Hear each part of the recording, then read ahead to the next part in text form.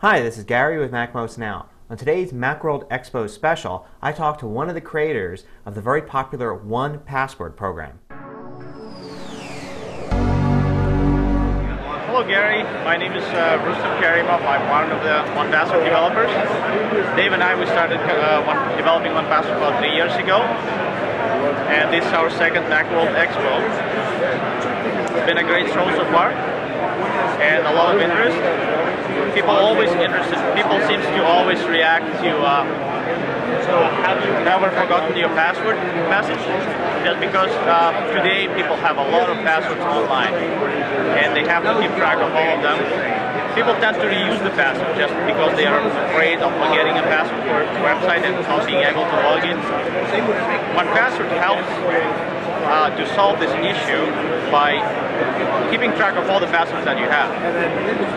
And now that you don't have to remember a password for each website, you can generate a strong password and for every website, and 1Password will keep track of them.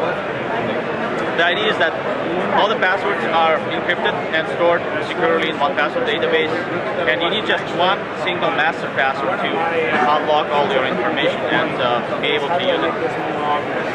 Probably the main power of 1Password comes from the direct browser integration. So if you are on a website, let's say you're on your bank website or your Gmail website, anywhere else, and you want to log in, instead of trying to figure out the password or find it somewhere, you just click a button in the browser and everything is filled for you automatically. So with 1Password, you've got the application where you can go ahead and store different passwords, and it automatically fills those in as you go to websites. So in other words, the first time you log into, say, Yahoo, it will ask you, do you want to save this inside of 1Password? And then you enter OK, and then it's saved. Now, next time you go to Yahoo, you go ahead and you decide you want to sign in. So you click in the sign in button, and then when you get to the sign in page, you just use the 1Password button, restore Yahoo login, and it immediately fills in the ID and password, and you're logged into Yahoo. 1Password integrates with almost all browsers on Mac.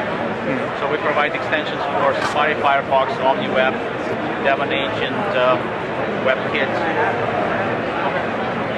Block, Camino. That if you enter your password and if you save a password while you're in Safari and you decide to switch to Firefox, you don't have to worry about it. You have the same information in all browsers. You get several emails per month probably from people who got attacked by phishing scams. So basically people get an email, let's say they're tired, at the end of the day they get an email, looks very similar to PayPal or Bank of America or any other email, say hey, and they usually put people under pressure and say you have to click right now or your information will be locked out or something like that. And people tend to click and see this familiar website and then try to log into this website, and obviously that's when your information gets stolen. And we got a number of 1Password users that emailed us and say, thank you very much for saving my identity. Just because 1Password will not let them use their passwords on the phishing website.